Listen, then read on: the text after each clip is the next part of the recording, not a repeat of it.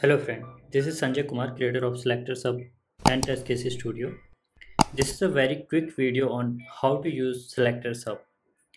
If you want to learn all about SelectorsHub in detail, I will leave the detailed tutorial link in the description, so please check it out.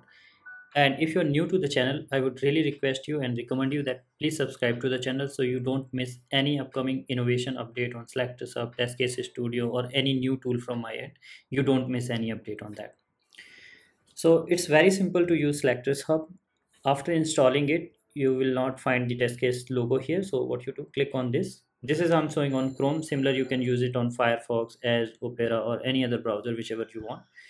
After that, just right click here, click on Inspect. In the Dev Tools left side, you will see the DOM. On the right side, where to find the Selectors Hub.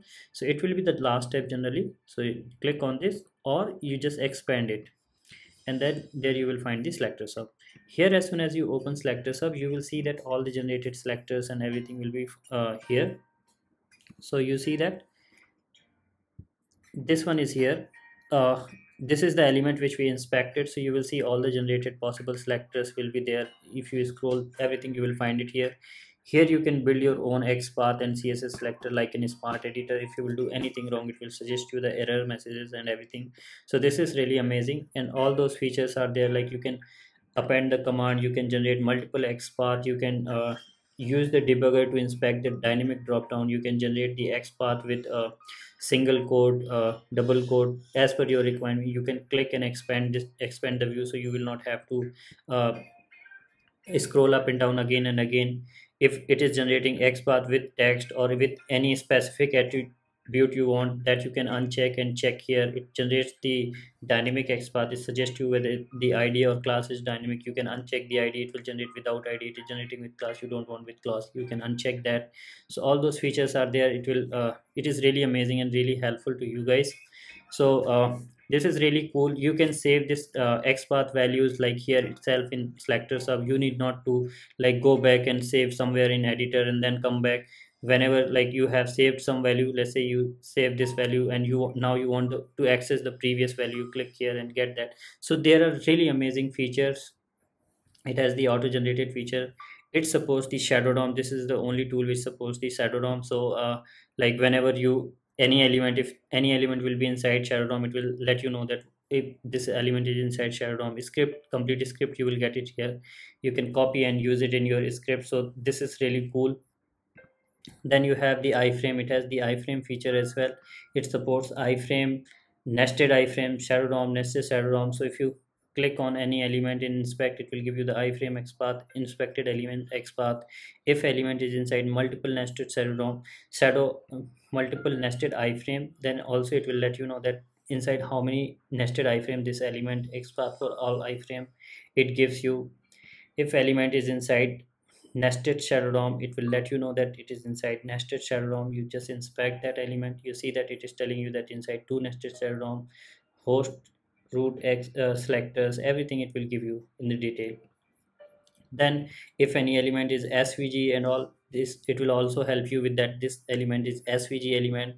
So that is also you will learn. So a lot of new things you will learn. It really help you a lot in learning. You see that if you copy the XPath value from dev tools and paste it here, this generally generate the wrong SVG XPath. So you will learn this from selector sub, that whether this is right XPath or wrong format, everything you will learn from here. So there are really cool features which you will learn from SelectorsHub. I would really request you guys, please support SelectorsHub. This will help a lot to grow the community. Right now I have introduced this thing that you would be able to use the SelectorsHub auto generated XPath and selectors feature for 99 seconds in continuation. After 99 seconds, you will have to restart the like SelectorsHub. You will have to close DevTools and open SelectorsHub again. Now again, for 99 seconds, you will be able to use these auto-generated selectors.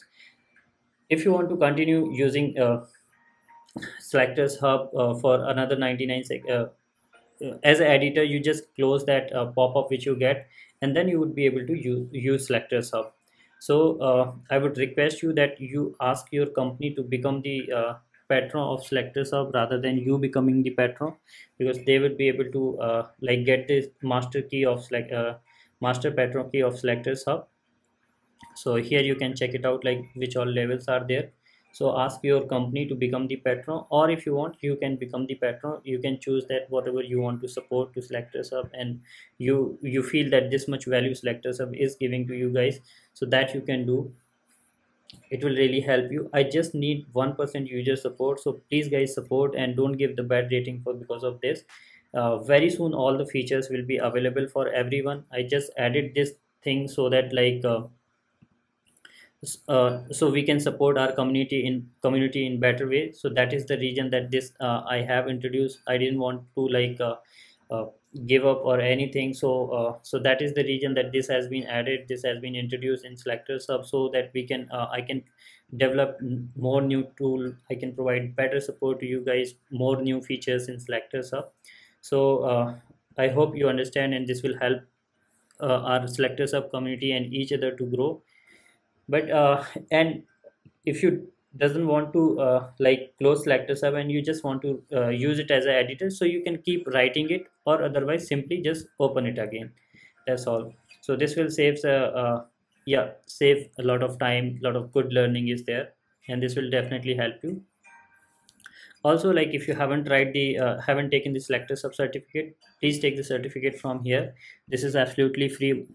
Almost everyone has taken it, and this has really good quiz which will help you a lot to learn a lot of new things. You can also try TestCase Studio. This is really amazing tool to write the manual test cases automatically, and really helpful in regenerating the bug.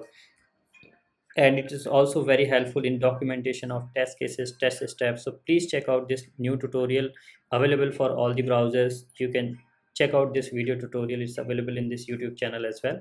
So do check out TestCase Studio. You will be amazed by this tool. And please support SelectorsHub. Again, I would request you, please be a patron and support. On being patron, you will get a key uh, which will not after putting that key here in SelectorsHub, you would be able to use SelectorsHub flawlessly, and there will not be any interruption like this. You will get it when you will become the patron.